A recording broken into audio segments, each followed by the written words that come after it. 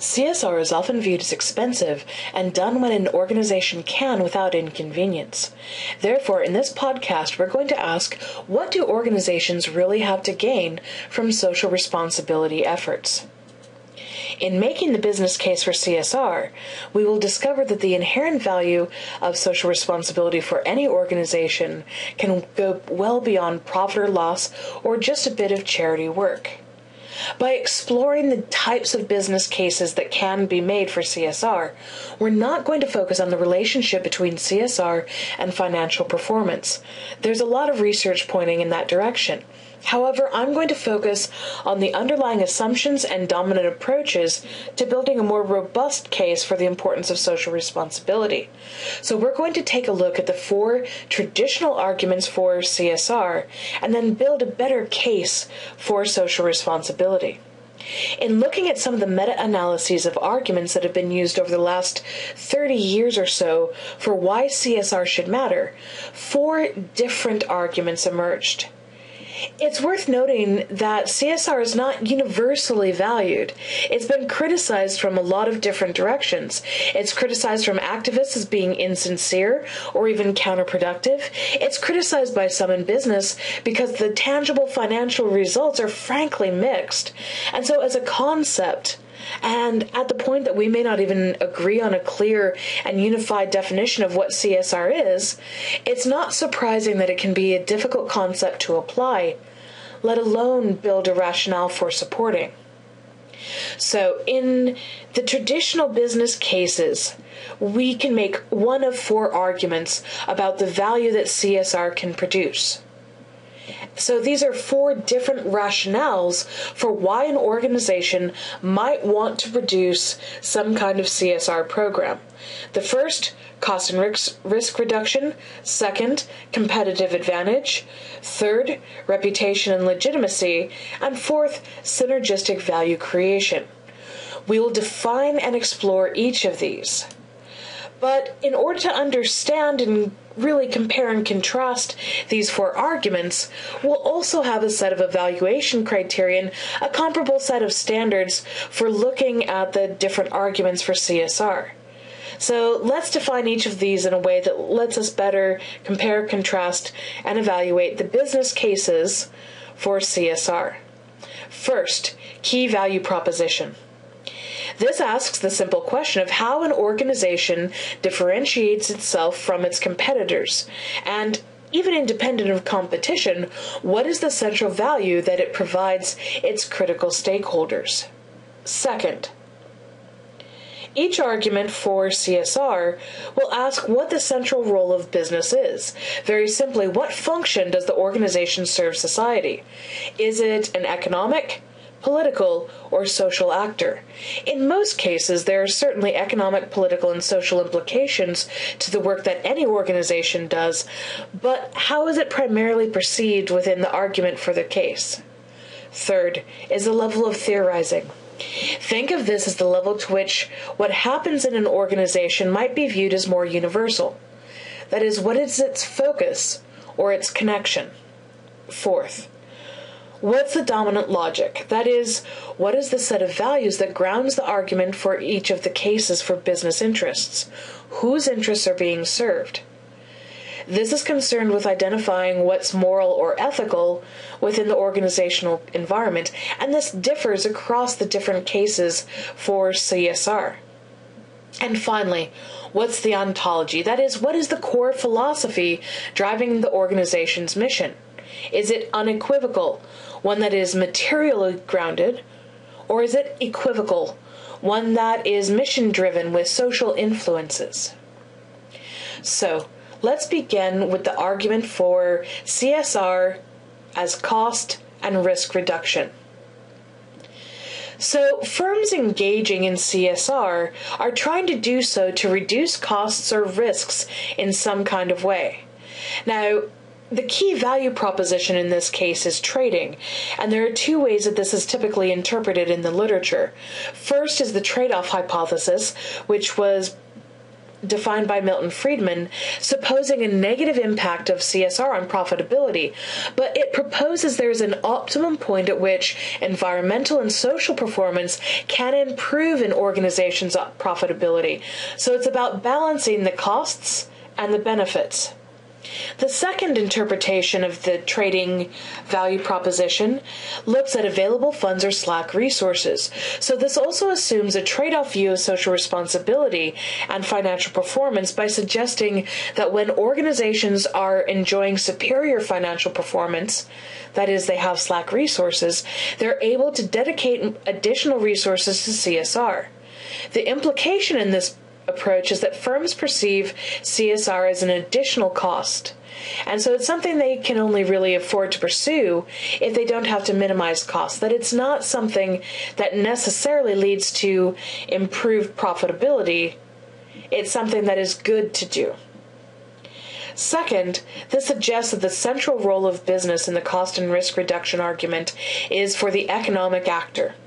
Instrumental theories argue that the central purpose for business is wealth creation. Therefore, their role in society is purely economic, suggesting that the chief purpose of business is to efficiently convert inputs to products and services in order to create financial wealth. And CSR are accepted as a means that narrow that end. So if we're thinking about the level of theory, we're thinking about an organizational level theory. Here, we're just trying to describe and analyze interactions and effects at the organizational level. So if CSR activities have no direct impact on the firm, then they don't matter. The dominant logic behind this is therefore a normative economic logic, and it expresses value judgments about economic fairness that focus on the production of wealth in the long term. So, of course, the cost and risk reduction argument sees the world and sees a material or objective reality. So it's aligned with a post-positivist approach and really emphasizes what is practical for the organization within this context. We compare that to the second argument or the second business case for social responsibility. Sometimes CSR is defined in terms of the competitive advantage that it can lead to for an organization. So the key value proposition here is somewhat different. It's adaptability. An adaptable strategic approach to CSR is to build relative competitive advantage over industry rivals.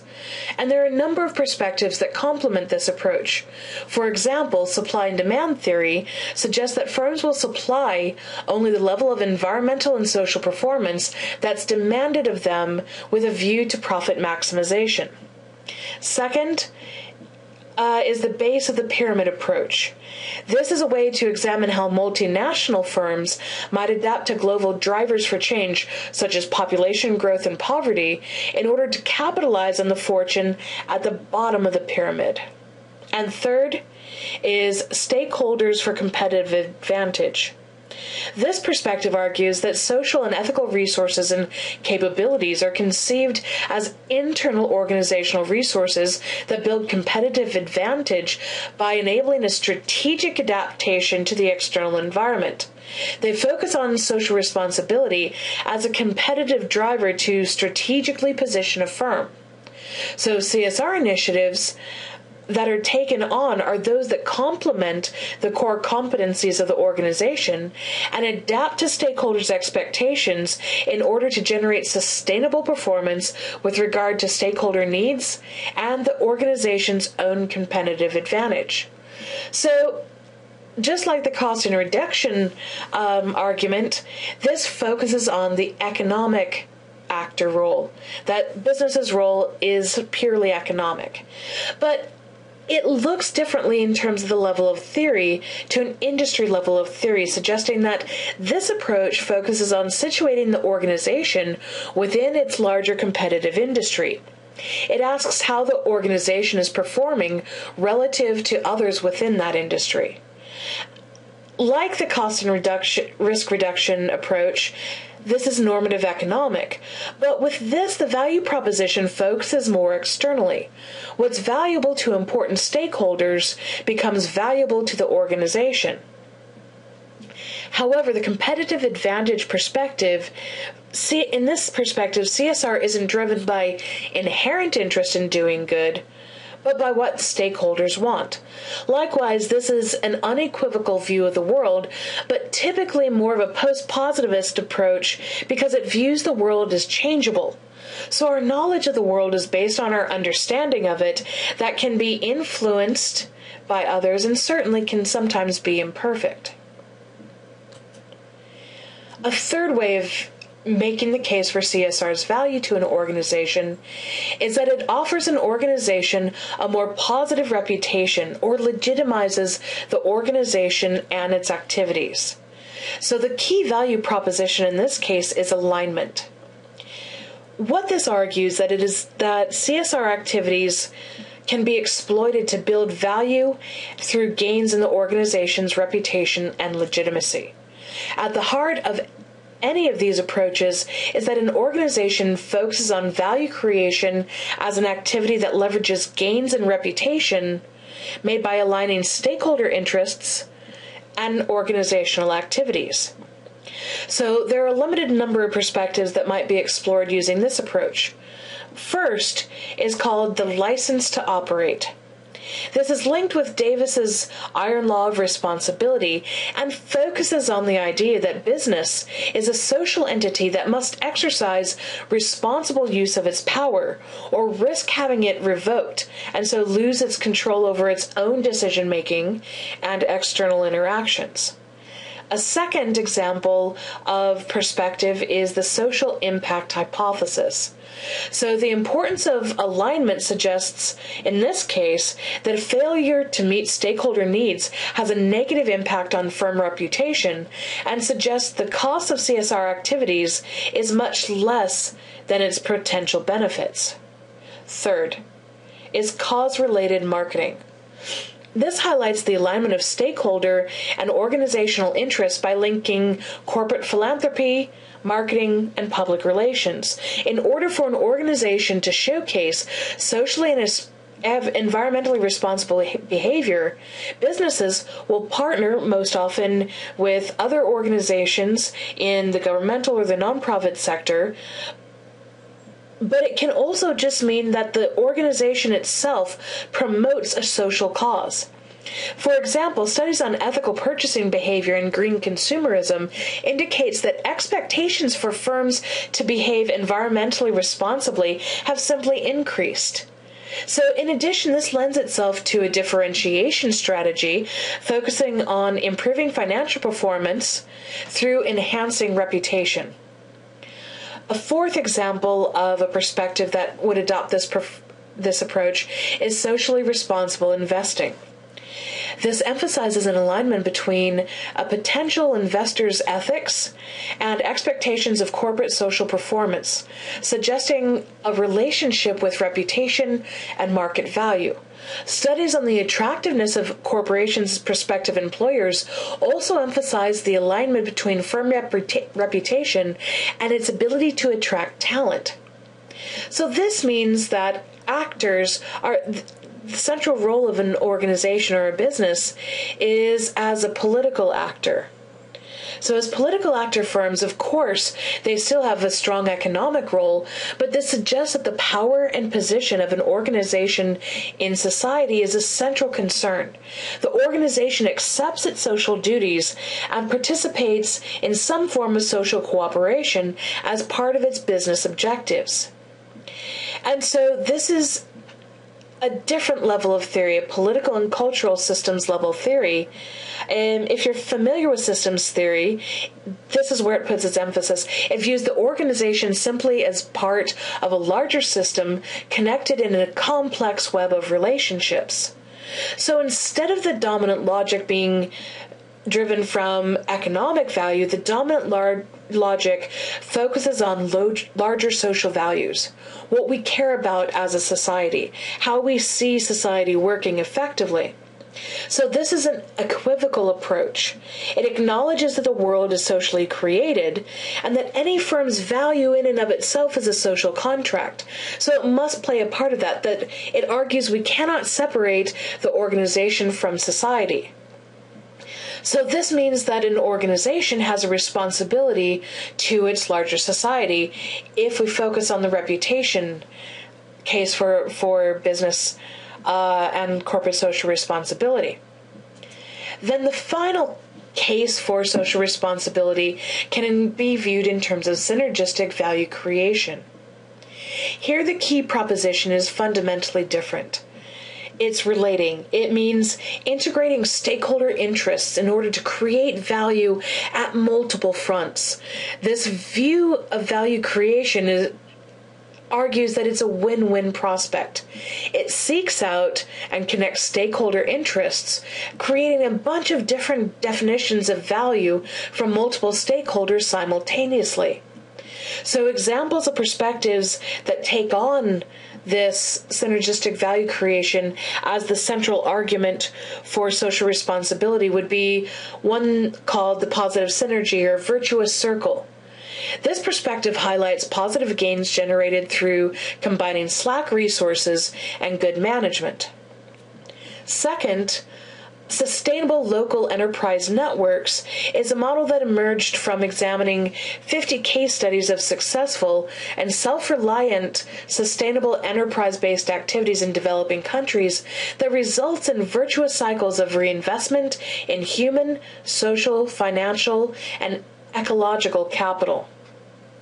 A third view on this key value proposition of relating are value-based networks. This describes how communities and social networks can be united by creating a sense of what is valuable to create new opportunities for mutual gain.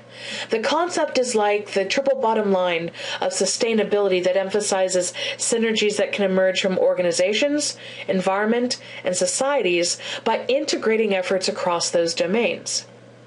And then the fourth example of a perspective adopting this relating value proposition is societal learning.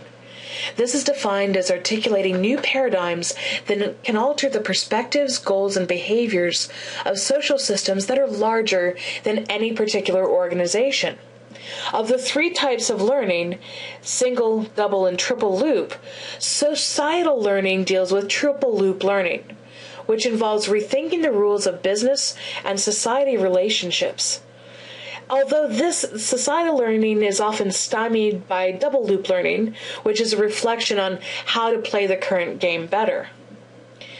So what this means is that the synergistic value creation view looks at firms as social actors that embrace both economic and political roles for business and also extend these towards improving a general social well-being. This isn't a new idea, but it's one based on the presumption that economics and politics are human constructs and so integral to a societal domain. So as a society-level theory, what matters is the firm's performance, its industry, and the politics involved to do good work for society. So it argues that there should be a positive relationship between all three of these. Naturally, this is an equivocal-based theory and approach that acknowledges that the world is socially created, and that any firm's value is a social construct, that any organization has to play a part of its society, and we can't separate organizations from societies. So each of these can be made as a reason or a rationale for doing social responsibility. Each of these have different value propositions and perspectives that can be adopted. But what this also suggests is that there are some critiques of these traditional cases for social responsibility. Building a business case for CSR implies that we're building a coherent justification for an organization to invest in CSR-defined initiatives. Thus, the problem is justification. So, three critiques that recur in CSR's value to organization emerge because of these four very different perspectives. Let's take a look at each of these typical critiques for the cases for CSR. When we're talking about the level of justification, we're asking what is the connection between CSR initiatives and their outcomes. The search for definitive causal connections between CSR and profitability has yielded, frankly, inconclusive results because social and financial performance is not always related. It's also an unreasonable proposition to suggest that being socially responsible is always going to be positively correlated with financial results. So instead of making financial considerations the first and only outcome, it's important to consider multiple levels of benefits to CSR. So seeing self-creation, or the financial argument, as well as community creation as two sides of the same coin can help organizations to consider the importance of being members of the communities in which they live. That is, there are joint ends of organizational and collective good. The problem of justification is also often characterized by the artificial separation of the economic and ethical justifications for action in social responsibility. The implication is often that the economic action is value-free, that it's simply a fact. Think about it this way. There's a fundamental defect in the construct of CSR itself. By asserting that organizations must attend to social responsibilities in addition to business responsibilities, we admit that they are distinct and separable. This is a distinction that's further amplified when we try to justify CSR with a business case. So in 1995, Swanson described several theory-building problems with the separation of economic and ethical, political, social perspectives of CSR research, including one that a unitary view of organizations is one that tends to stress that the organization is a cooperative enterprise united in the pursuit of a common set of goals. This is a pluralistic view that stresses the diversity of individual goals and interests, and that the formal goals of an organization are an umbrella under which a host of individual and group interests can be pursued as ends. So in a lot of ways, we're debating about the very nature of an organization. Is it a disconnected, simple entity with a unidimensional, stable interest? Or is it an interconnected, complex system with multidimensional, dynamic interests that responsibility is taken for the common good? A further critique of these four traditional business cases occurs on epistemological grounds for social responsibility. What's been called the integration dilemma of bringing people together, empirical or descriptive and normative or prescriptive approaches.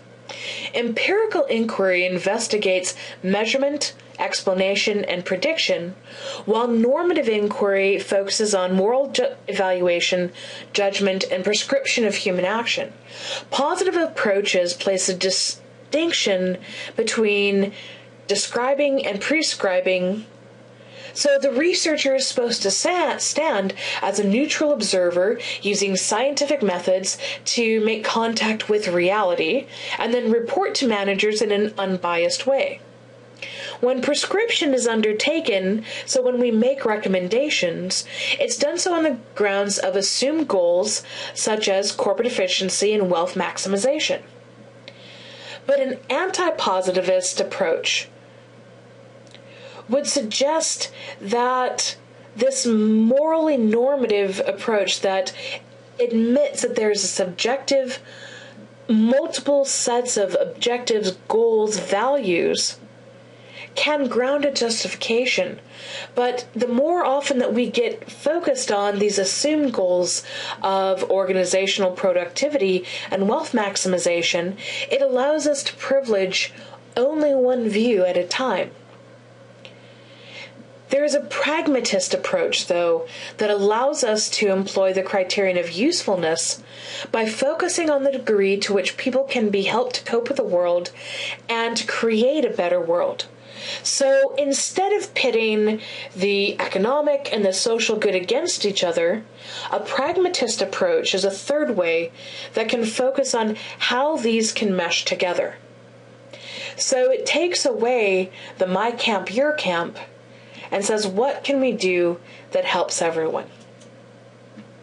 So as we've analyzed the traditional business cases for social responsibility, this notion of the integral commons is approached in the move from stakeholder management to social integration through a focus on values-based networks with the modes of value creation. So 3 authors, Kurtz, Cobert, and Wheeler, argue that the modes of value creation are more effectively described and recognized in their recommendations for building an alternative, integral approach to the business case for social responsibility. They argue this leads to a more valuable and useful set of arguments for how CSR fits into an overall organizational strategy.